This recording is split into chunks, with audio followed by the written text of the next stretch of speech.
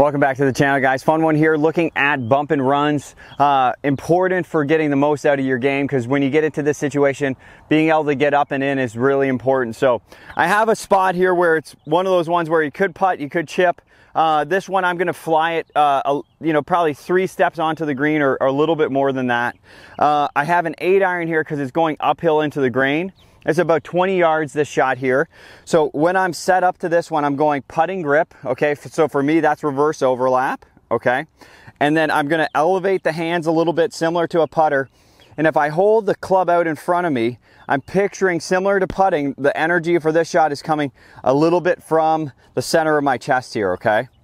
So I'm trying to keep my hands nice and relaxed. The energy is coming from the center of my chest. With putting, I'm not going to move my legs, but with this shot, I let my legs move slightly. My pressure is more to the lead side here, okay? So I'm trying to make it as simple as I can. You can see on this one, it's sort of like a shin to shin or ankle to ankle type of swing. And I try to keep that as consistent as I can. And if I need to adjust it, or if it's a longer shot, depending on how far I have to carry it, that would dictate if I'm taking a different club, okay? So obviously if I was going to the first hole, it'd probably be around a 9-iron bump and run. This to the second hole is an 8-iron bump and run, but it would be very similar type of motion.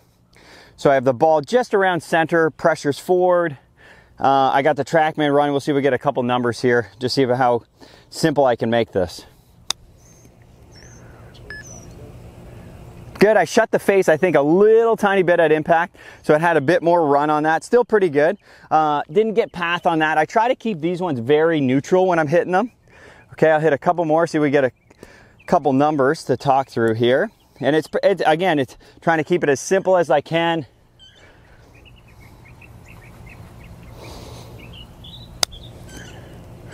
Very calm hands. Get in. Lipped out there. Come on.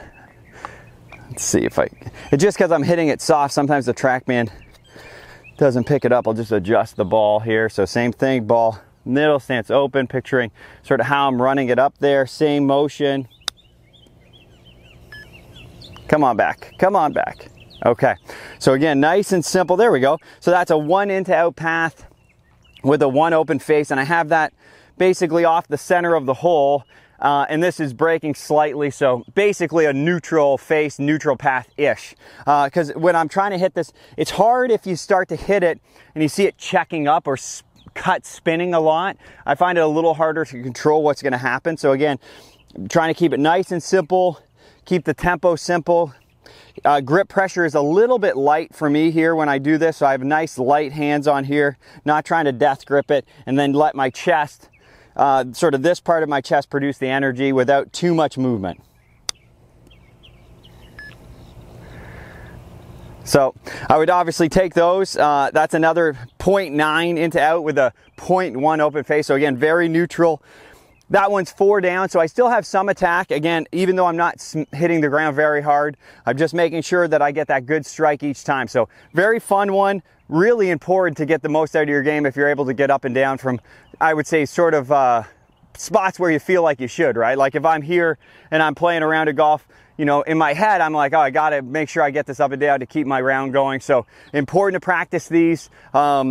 Play around with different lofts and different distances. Again, this is around a 20-yarder, just running up the hill. Pretty simple type of shot, and I hope that helps you score a little bit better when you get around the greens. If you need any more help for your game, check out TimerYourGolf.com.